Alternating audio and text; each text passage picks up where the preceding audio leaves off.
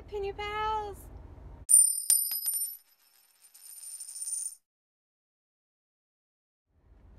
Y'all see who that is? That's Milo back there. He's been to the vet this morning.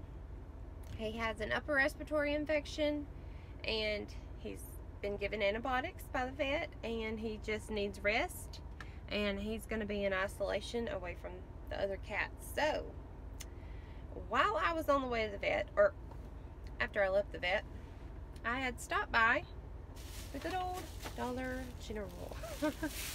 And so I just wanted to share my finds with you guys. No, I was not able to find the coffee, the cold coffee in the can. Found this. I think I got 2 or 3 boxes of that. And then I found, get out of the bag, Frappuccino, I'm sorry, Cappuccino French vanilla. And I think I got 3 boxes of those as well. But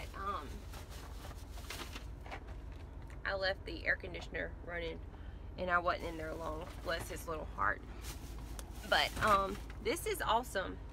I didn't even really know that this had pennied, but I scanned it and voila.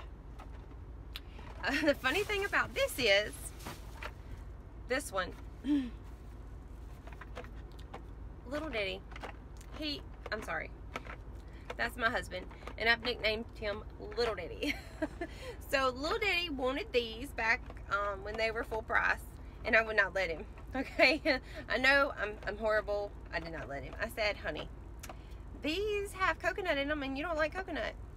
And he says, are you sure that's coconut? I mean, I just thought it was coffee. And I'm like, no, honey, you don't want these because these have coconut in them.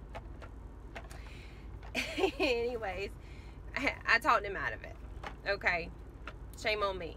But now Little Diddy's got him some of this donut shop coffee, so he will be excited about that. And it's for a penny. So anyways, hopefully you guys have found you some coffee too. I was hoping I could find the cold coffee. I think it's the 1850 whatever Folgers. Anyways, let me know if you found it, because I don't think every store carried it. So, but anyways, I love you guys. Please send your prayers up for little Milo. I hope he's going to get better now that he's getting his antibiotics.